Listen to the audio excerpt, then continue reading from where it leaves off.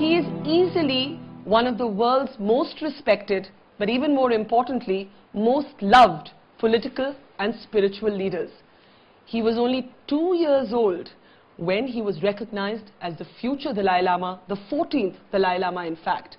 Only 6 years old when he began his monastic education. And today, as His Holiness turns 75, we are extremely privileged to be with him here in Dharamshala at his monastery, a home away for home, not just for His Holiness, but for the Tibetan people in exile for decades now. And as we look back and ahead at his life and time, we also have today with us in our special audience, not just his followers, but also people who just visit, who come to visit Dharamshala, which has become an internationally recognized name because of His Holiness, and of course tourists and foreigners and followers who come from all across the globe. And like I said, it is really our privilege to be with you this morning, Your Holiness. You know, most of us, mere mortals, when we approach our birthday, sometimes we feel happy, but sometimes we feel a sense of fear that life is slipping by, we're getting old. But you seem perennially young. How do you manage to stay so young-hearted? I think sufficient sleep. And then, as a Buddhist monk, no dinner, but very heavy breakfast and lunch, so sufficient food. I think for physical, these are important. Then another, I think, factor. Nowadays, according to latest scientific finding, the healthy mind, very important for healthy body. So, I think in my own case, comparatively, I think my mental state, quite peaceful. Whenever I heard or face some problem, firstly, I always look from wider way, or more holistic way. That also very helpful to reduce mental anxiety. Many people describe you as a twinkly-eyed, always as a there's a twinkle in your eyes, you're always laughing. You make us laugh. You make everybody who meets you feel happier, calmer. Do you always really internally feel as positive as you appear? Or do you feel the need to appear more positive than you feel for the sake of the millions who follow you everywhere? I always look, human being, from president or king or prime minister up to beggar, in my mind, in my eye, same. So whenever I met with people, I always look at them as just another human being. Basically, our brothers, sisters. So that also, you see, creates more, peace in mind. This is not so, that level of mind, not always, occasionally, sometimes I burst. You get angry? Oh, yes, yes. You get angry? Oh, yes. If you ask some silly question, oh, no. Repeatedly, then I may lose my temper. Now I'm scared. Actually, it happened in one time in America. One New York Times columnist, you see, one lady, she asked me, of course, there are some other questions, and then she asked me what I want, you see, my sort of legacy about name in future. Then I told her, I'm Buddhist practitioner. Should not think about my own name like that. I answer. Then again, a few other sort of discussion. Then again she asked me that, same question. And I answer same way. Then after a few moments, again she asked that. Then I lost my temper. This is a lesson for me to ask only once. Good. But when you get angry, do you express it? Because, you know, in urban modern life, a lot of us get angry very quickly. You know, we live high-stress lives, we have short tempers. When you get angry, how do you control it? Because, you know, you're Buddhist, you're a spiritual leader. You see, those angry or irritation, you see, due to some small mistakes, some people, then I just express, then finished, nothing. Then sometimes it's more serious sort of anger. Then sometimes I try to separate myself from anger. Then watch what's anger, that emotion. That immediately the strength of the anger diminishes. Now tell me, you spoke about the brain, the human brain, and you are seen to be somebody who has married a scientific temperament of inquisitiveness with spirituality, which is very rare. And I read somewhere that on your table you actually have a model of the human brain that you keep assembling and trying to understand. It's very rare for a spiritual leader to believe so much in science. A scientific way of thinking and their sort of method to investigate what the reality. It's very important, very useful. Since my childhood, I always also the curiosity is I want to know what's that, what's that. And particularly when I was very young, the British mission in Lhasa, the new person come, they always brought me some toys. So therefore, when I received information, some new officials in the British mission in Lhasa, then I always excited. Oh, now what kind of new toy come? What was your favorite toy? Oh, small, some train, railway, small things like that, and some cars like that. In any way, when I received such things, a few moments I play, then always try to know what's the system moving. I always open like that. So, actually many toys, I think, damaged by that way. But you know, one of the most charming and compelling things about you, Your Holiness, is the fact that you still retain a childlike, if I can use that phrase, a childlike innocence, a childlike humor. Yet you were only 2 years old when you were recognized as the next Dalai Lama. Do you sometimes, speaking as a human being and not as a holy man today, do you look back and feel that your childhood was lost? No. I think in a way, yes, some extent. But in a way, of course, after 2 years or 3 years, they recognize me as the Dalai Lama reincarnation. But then, still with my parent and my elder brother, younger brother and sister, like that. Then I think about 5 years, I reached Lhasa. Then separate from my mother. In summertime, I think every day is a come. Occasionally, I also went their home. Till I think some few years. Then my tutor, the regent, put some restriction. I should not go my home. To meet your mother. Oh, I little bit anger. Did you but I obey his sort of instruction. I never then I never went there. But otherwise, sometimes, you see, as a child, during my lesson, not very successful, my mood bad. Then as soon as that lesson finish, your mood good. I run away in my mother's place and spend some time there. And then at the beginning, I determined I never return for lesson. But then, about time come, the next afternoon lesson come, then I slowly return. So actually that sounds less like any other child who's traumatized by their exams. One way, of course, a little bit isolate from my mother, from my parent. But one way, they always come often. Then those, including sweepers and some sort of official sort of, servant for me. Yeah. See, of course, in ceremony or official sort of function, of course, they show great respect like that.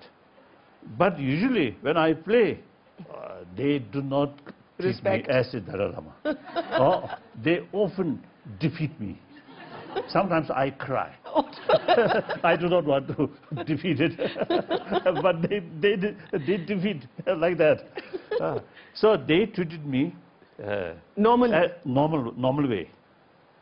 Yeah, including those sweepers. Eventually become best my friend. Very uneducated, but very honest. Very sort of truthful. Trust people. Your realistic approach, where you have spoken about autonomy for Tibet instead of independence, is the middle way, is the moderate approach. Yet it doesn't seem to have moved Beijing, it doesn't seem to have moved China. Do you sometimes regret at 75 your moderate political approach? No. From the government side, you say no for positive result. But Chinese people means all 1.3 billion, not saying that, some intellectuals and some professors and writers and some artists. I think before Tiananmen massacre happened, very few. After that, more and more Chinese now showing their concern and showing solidarity with us. Within the Chinese government officials, many privately, personally express supporting our approach. So this is, I feel, positive result. Sometimes you see the Chinese media describe me, Dalai Lama not teaching proper Buddhism. So it seems they know better. So therefore, that's the problem. So therefore, Tibetan problem, of course, created from outside. So we have to find solution with them. So Chinese people support. It's very essential. Then also outside world, including United States, Indian government, European Parliament, all these influential body, they also very easily support. You still have faith in the United States? Because I remember when I met you last time, you had come back from your first visiting from Washington and President Obama had not met you on that trip. Subsequently he did, but many people think Obama acted under Chinese pressure. So do you still have faith in Washington? Oh, of course. You weren't upset that he didn't meet America, you? You weren't upset he didn't meet himself, you? Yeah. When I met, of course, before our physical meeting, I know through corresponding and also telephone, I know a very good person. Then after all, America, democratic country. Finally, the both houses are very important. Then that also, the public thinking. Usually, democratic country, the public thinking reflect in the parliament, in the houses. Their thinking reflect on the administration. In America, in the public level, and also both houses, very, very sympathetic, very supportive. Then this country also, Indian government, our stand, they can easily support like that. But the Indian government did not let you make a political speech when you went to Tawang in Arunachal Pradesh. They said you were only going to go as a spiritual leader. Don't you feel that sometimes India is giving into pressure from the Chinese because India is trying to form its own parallel strategic relationship with China? And doesn't that disturb you? Of course, in many years, in the past, I usually they respond when people ask what is the government of India's attitude or help. And I always say, those fields which government of India can help, the Indian government is provided maximum help in education field and rehabilitation and some other field like that. Then political field, government of India's attitude or policy, China in general and generally and particularly Tibet case, usually I describe overcautious. It happened. It's understandable. But in recent years, the government of India, I think many other sort of factor, is now stand more firm, like my recent visit in Taiwan, like that. Well, you remain optimistic about Tibet. We are going to take a quick break. We're then going to open this floor to the many followers and questioners who are here. So we'll be back with a special program on His Holiness's 75th birthday in just a few minutes.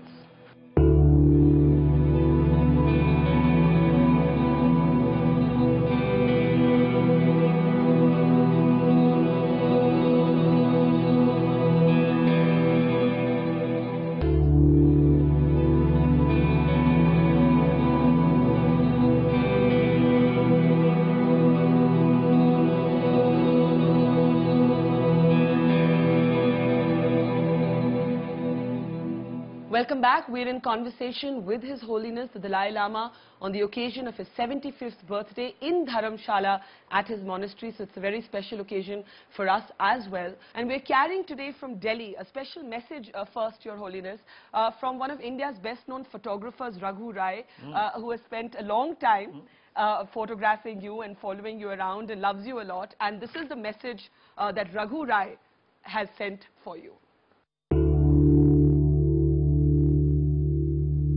Your Holiness, many happy returns of the day on your 75th birthday. And you may look as handsome and as strong like the Himalayas that you always look.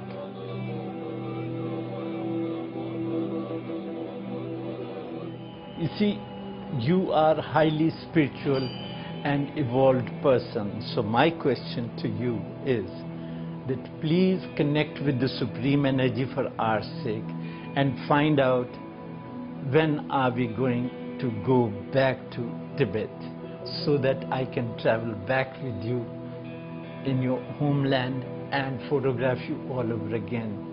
And my best wishes again and lots of love, Your Holiness. Thank you. Do you believe that you will ever go back to Tibet in this lifetime? Oh, yes. You still believe that? Yes, yes. Yes.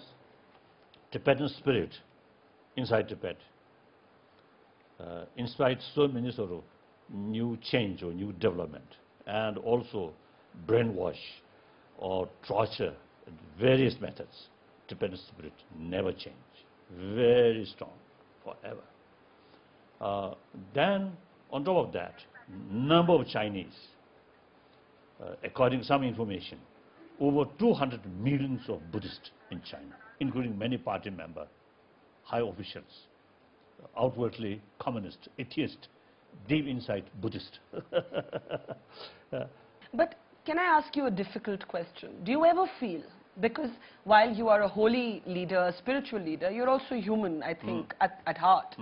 Do you sometimes feel that on this issue of going back to Tibet, for you or your people, time is not on your side anymore? How soon, if you ask, then difficult question. In your lifetime? Nobody knows. In your lifetime, you think? Next 5 years, 10 years, I think 15 years, things will change definitely. Yeah? You joked once that to retire was also your human right. Oh, yes. You joked about that.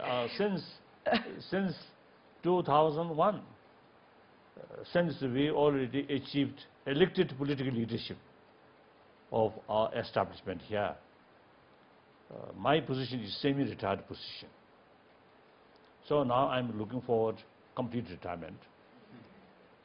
Do you think the Tibet movement will remain the same if you do retire? Because there are many people, young Tibetans today, who feel that your message of non-violence has actually not worked because it has not managed to move a cold, unfeeling government in Beijing.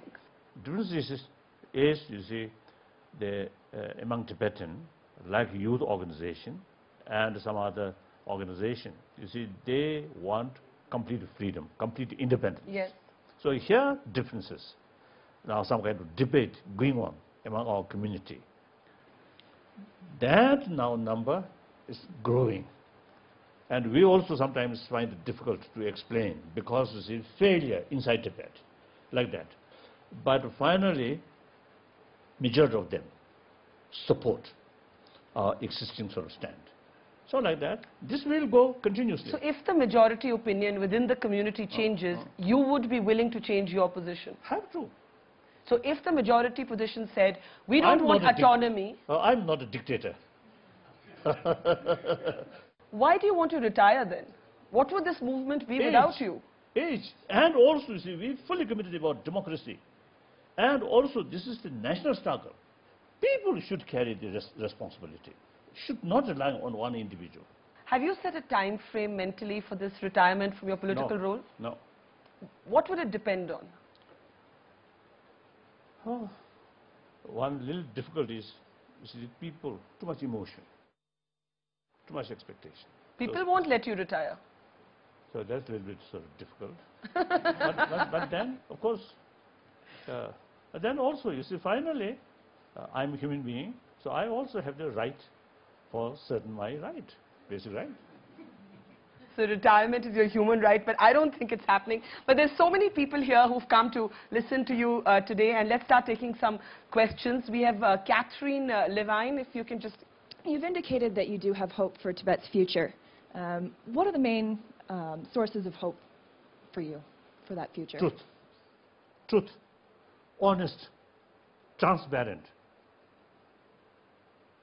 Our voice here, very weak, very small, but people take trust.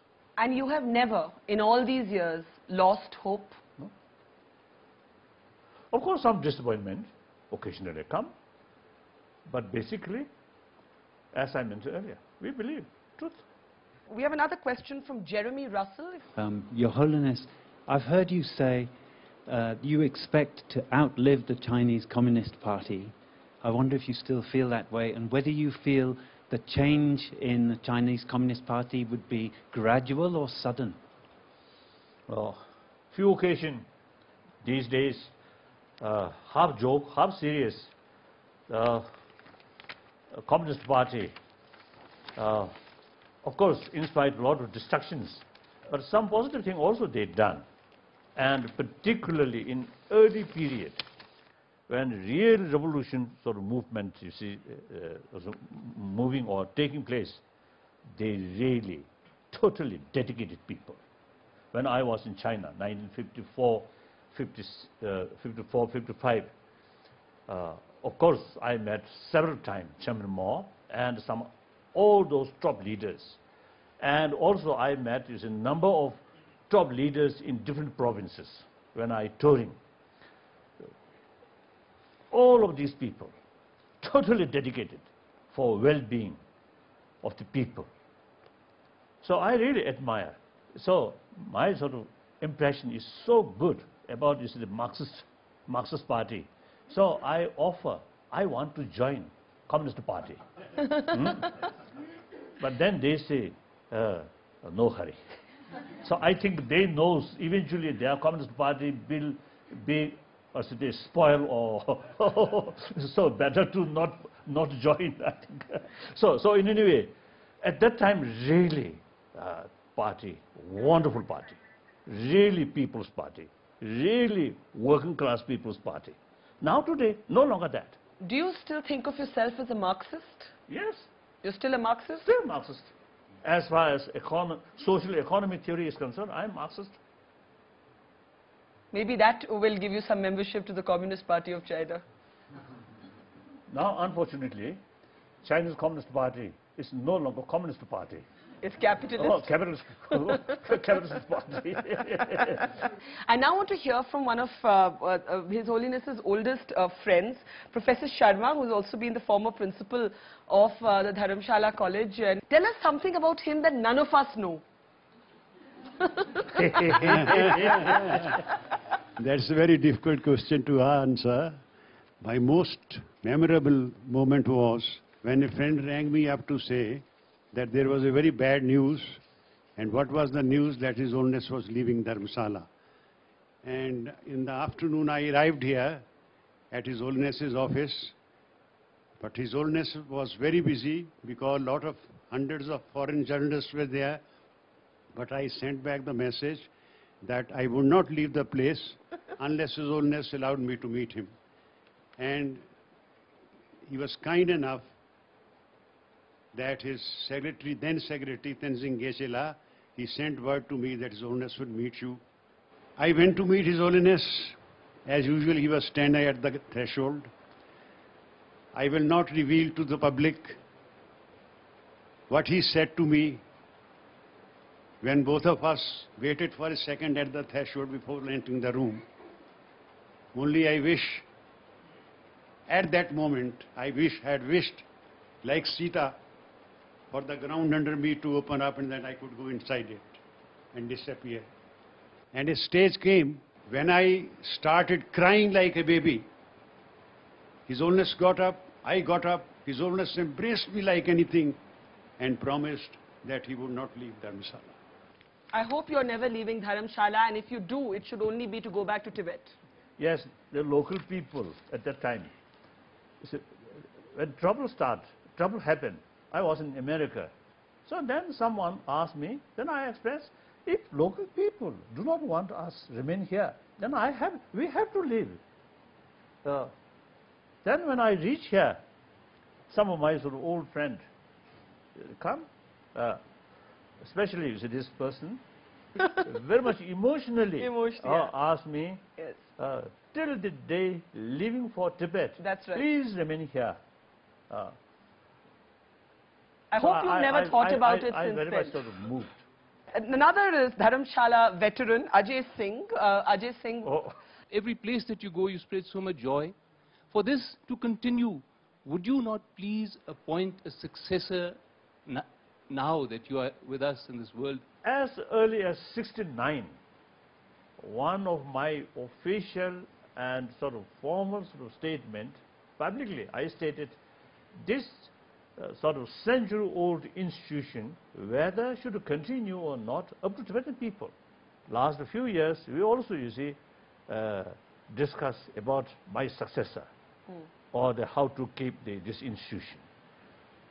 So, the topic already now there, but not yet sort of also the decided. Concrete sort of decision, not yet. You said once that you believe that even the institution of the Dalai Lama could fade away. Yes. Do you really believe that? Yes, believe. Buddha himself, there is no Buddhist institution, no Nagarjuna institution, but their teaching remain still, not organization. Of course, I cannot compare these great sort of leaders, but some of my thought, my books remain after me, about a few hundred years, I think remain. When I met you last time, you said, I am not a God man. Oh yes, I'm a human being. No question. All right. Next question is from Francisco, who's here from Argentina. Yes, if we can just get you the mic. Yes. Hello, Your Holiness. So my family is from Argentina, and I've been studying here for 6 months. And in Argentina, we have a long history of military dictatorships, and throughout South America. Can there be a positive benefit to having a military? At a certain occasion, they have better to take their sort of control or responsibility.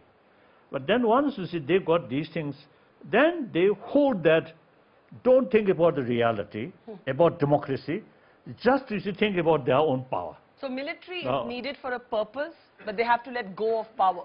They can't...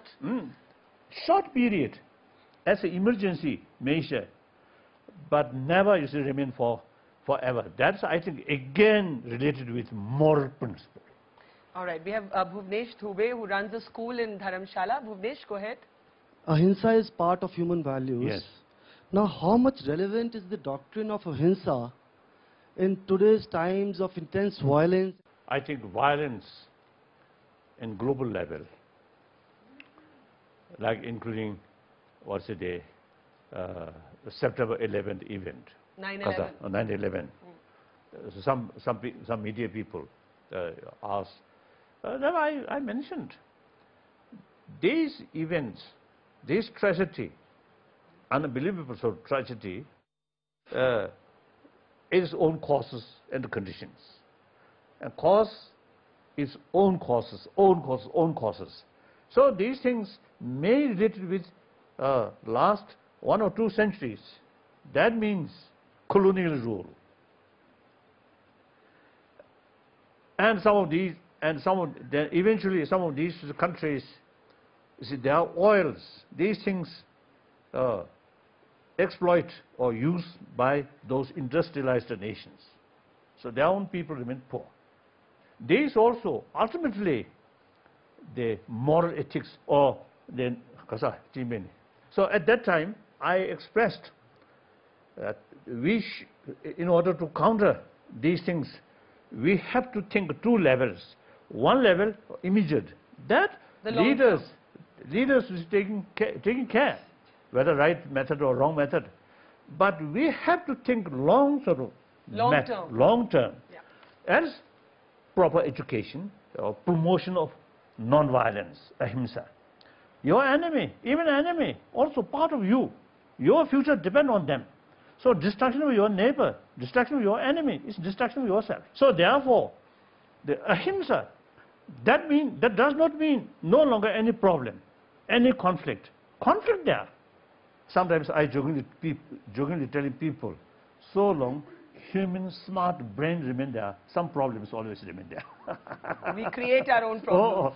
So if we really want to build peaceful world, then human being must go. so long human being there, and particularly those human beings with more shine here, more sort of experience, more visions. So sometimes these people, you see, create more problems. I think including myself now. All right, Jessica Sanche. My question is, do you feel the Obama administration is too lenient in their policies toward China? Initially, a little bit cautious. After Copenhagen, I think a new administration gaining more experience. So, but this is just the beginning. So you have to sort of wait and see. You don't think he's cozying up to China? I don't think. When I met Obama, I reminds him Indian Prime Minister's sort of expression. India, in economy field, little sort of was behind than China. But India also have some other fundamental values. Democracy, rule of law, the free press, transparent. So I mentioned to Obama, the Indian Prime Minister, usually I describe our Prime Minister, because now 51 years in this country. So I consider myself as a son of India. So that expression, some Chinese officials furious. But it's true. Now here, major portion of my life is spent here. I always telling. Do you feel Indian now, half Indian, half Tibetan, something like that? If you open my brain. Then I think 100% Indian. Because my teacher, all these Nalanda masters, usually I describe Indians are guru, we are chela. And also, you see, I sometimes, recent years, I mentioned we are quite reliable chela. Because, you know, once 8th century, Nalanda thought, Nalanda sort of was the brilliant their thought, concept reached Tibet. We kept. During those centuries, their own homeland, a lot of destructions. Now Nalanda just ruined. Nothing. During this period, when our Guru little bit suffer, we Chela kept all your treasures intact. So we are quite a reliable Chela. I want to play for you now another message that we've carried from Delhi, from dancer Sonal Mansingh. Oh. I offer my prayers and salutations to His Holiness the Dalai Lama. I think I was a school-going kid when in a taffeta frock, and he was a 16-year-old, and he and the then Panchen Lama were visiting India, Bombay. In 1993, I showed him this picture and he laughed in his typical hearty way and hugged me.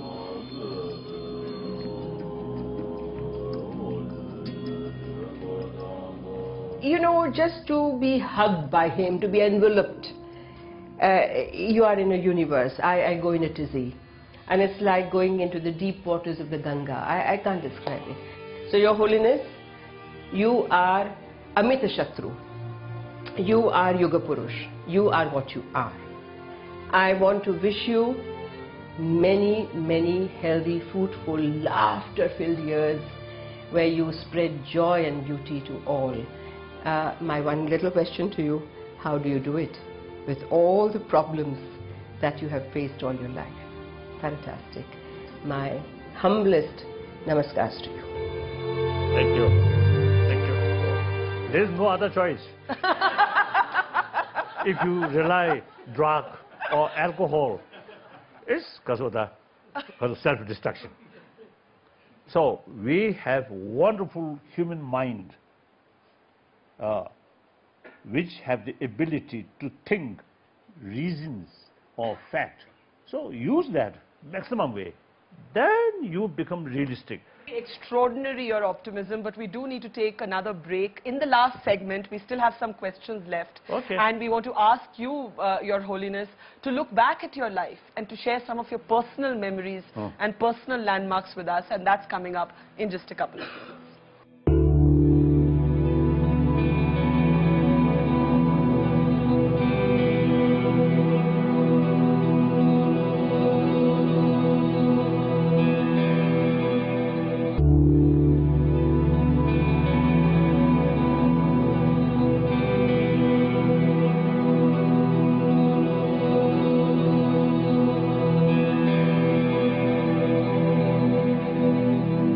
Welcome back. We're in conversation with His Holiness the Dalai Lama in Dharamshala at his monastery on the occasion of his 75th birthday.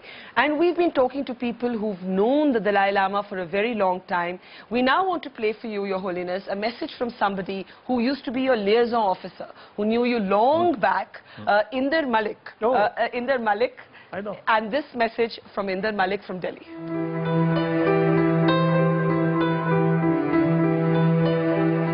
Your Holiness, I am extremely grateful to you because during my long stay, I got so much knowledge and wisdom, not only from you, but for your reverend tutors, senior tutor and junior tutor, that I could write a book on you.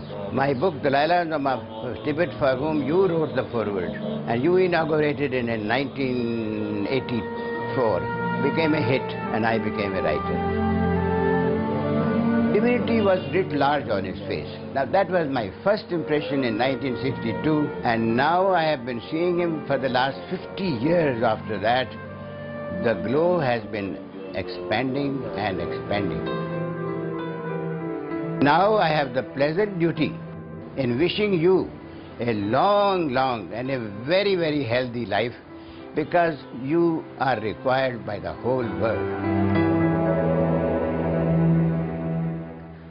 I don't think I have ever met a spiritual leader. I'm not saying holy man or God man, just a spiritual or a political leader who is so loved by so many people. How does it not go to your head? Self-discipline. Self-discipline. And there's sort of verses, and also say, I sort of recite that every day. That verse is mentioned. If you sort of respect by everybody and praising you, you must think you are lowest person. I always practice that. All right, Tracy Christmas from England. This is a question from Tracy, yes. My question was regarding the selection process of future Dalai Lamas. If you think that the traditional process will still be able to continue, sort of given what's happening in China and what happened with the Panchen Lama? Unfortunately, those Chinese communist hardliner, you see, they are quite expert to create unnecessary problem. Look, now two Panchen Lama. One Panchen Lama, official Panchen Lama, one Panchen Lama, Panchen Lama of Tibetan heart. So such things creates more complication, more resentment to the Chinese government. So still seems to say they are not yet learned these things. So they, if I die, say within this year, most probably Chinese, you see, appoint or choose one boy, one official Dalai Lama. Then if Tibetan and concerned sort of people really want to have another sort of Dalai Lama reincarnation, then they will choose. What is your own mind? Would you like to see somebody appointed in your lifetime? Oh, I am not much concerned about these things. You don't? So sometimes I expressing, Chinese communists seems more concerned about Dalai Lama institution than me. Political reason, of course. You know, silly thinking like that. So it doesn't matter. And also the practical level, no hurry. I'm quite healthy.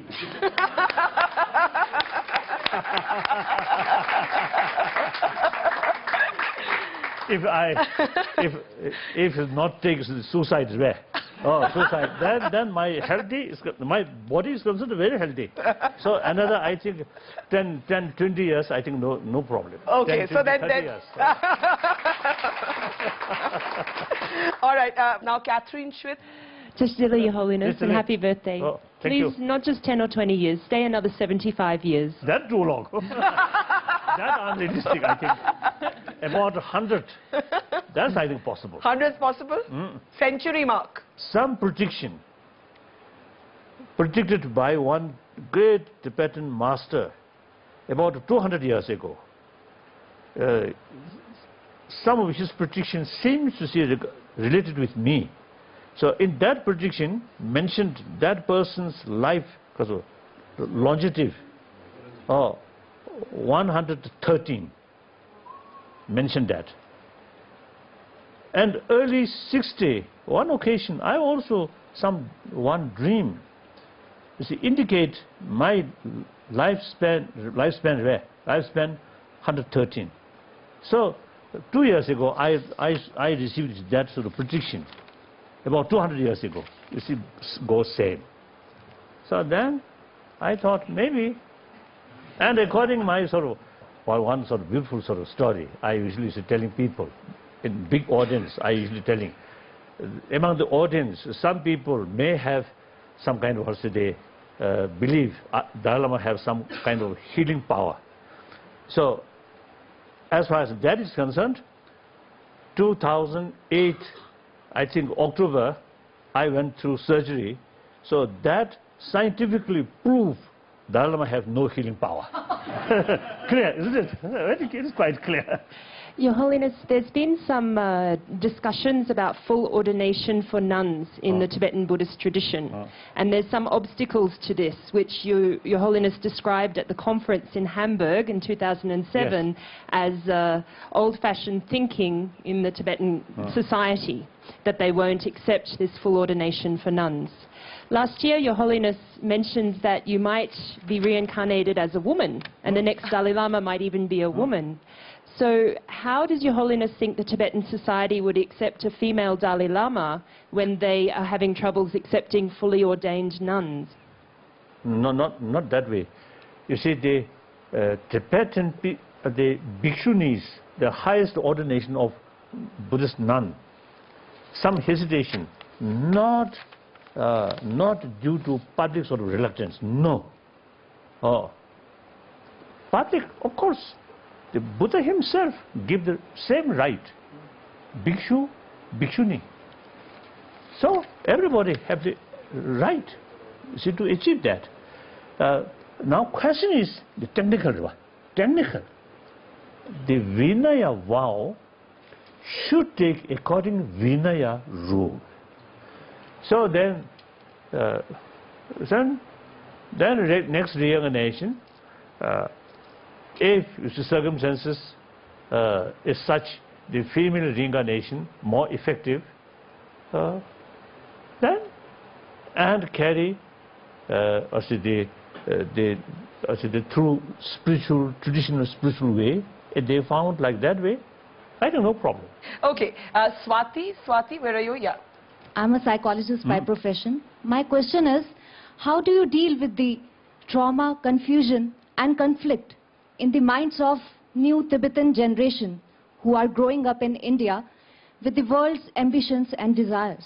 Tibetan younger generation who born in this country with Tibetan atmosphere still much more thinking like Tibetan.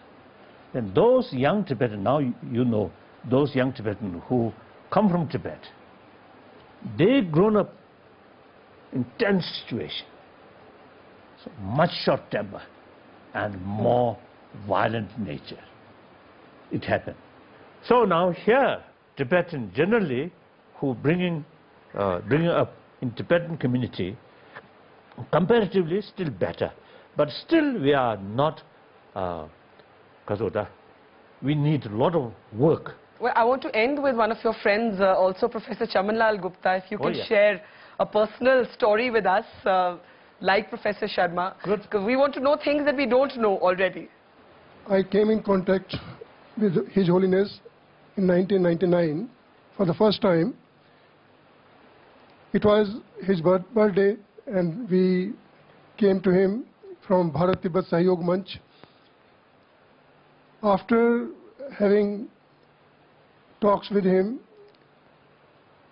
I asked him, how is it that you are a Buddhist and firm believer in ahimsa, that is non-violence, and yet you take meat and so many others also do the same?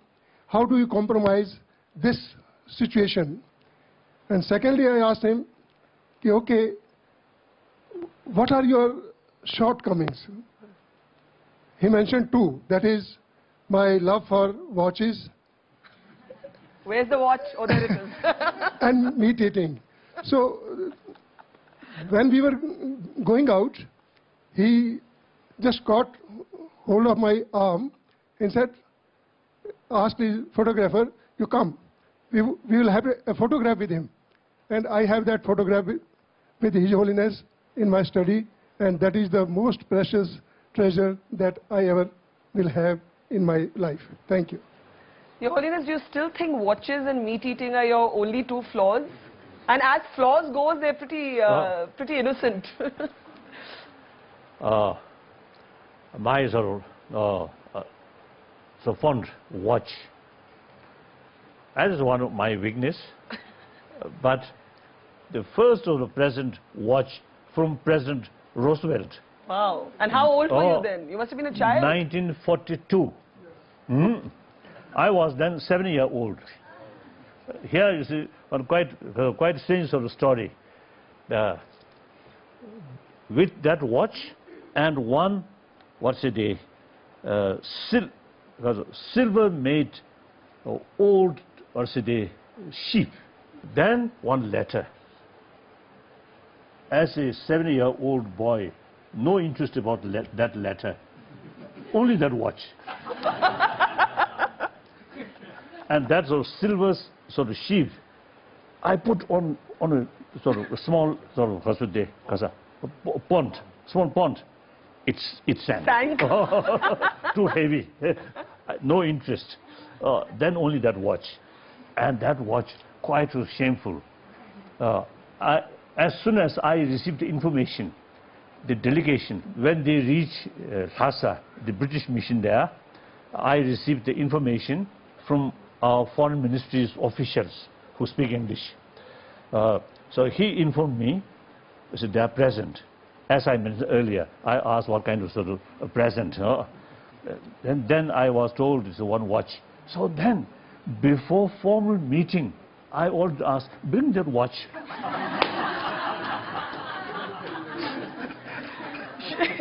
How bad, isn't it, that boy? Too much greed. So, the letter...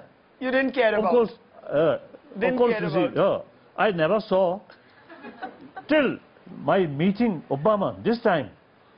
He kindly copy that original letter yeah. for me. Then, so after Krishna Mrita, since 42 now to 2010. 2010, Krishna. 70 years later. 70 years later, I saw the letter. Did like Obama give you a watch? No, no. And then about the taking meat. Here, you know, there are sort of some kind of contradictions. But in Vinaya, no prohibition eating meat. One time I discussed with, this sort of subject with one monk from Sri Lanka many years ago. He mentioned Buddhist monk, neither vegetarian nor non-vegetarian. Whatever he get, should accept. So that's the principle. So then Tibetan case, I think practically some of the remote, the northern part of Tibet, no vegetable. Grows, yeah. Very difficult. So that's practical reason. However, my age, about 13, 14, all Tibetan official festival, previously a lot of meat, I changed to vegetarian food. Then 59 come to India. Around 60, 65, I become vegetarian. I give up. Why did you give it up? Why? Better. Healthier or philosophical reason? Philosophical reason. Then I think 67, I think 67 or 66 or 67, I developed, what's a day, gallbladder, hepatite.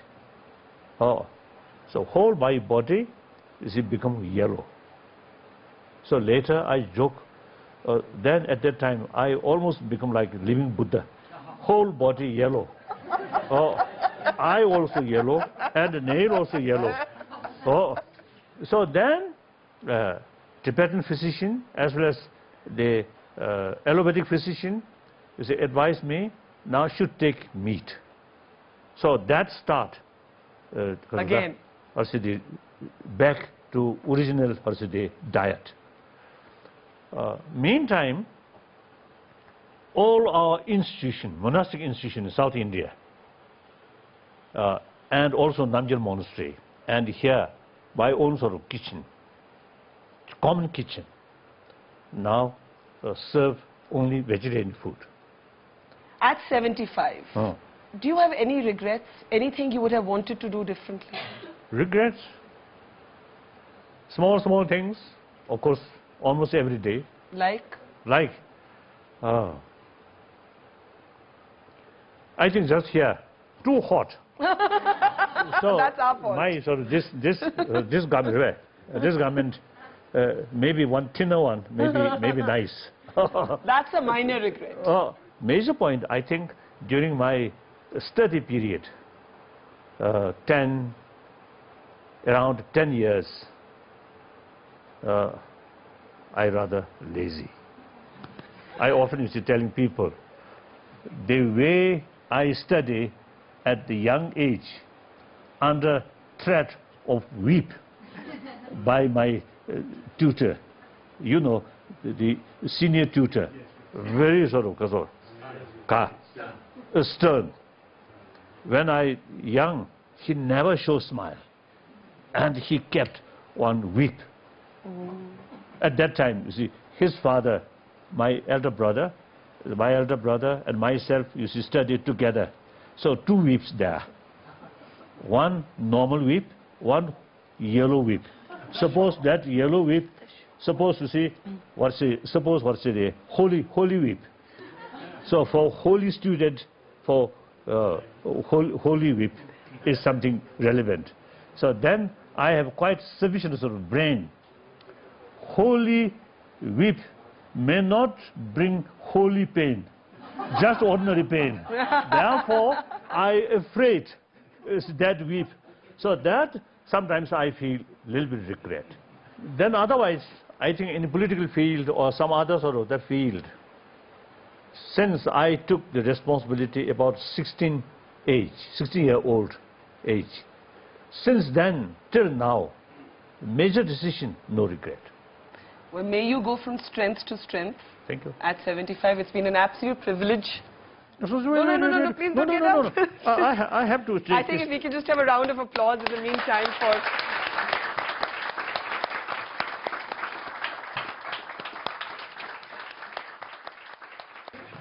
Thank you. Thank you so much. Thank you. This means a lot to me. Thank you. Thank you. Thank you. Thank you.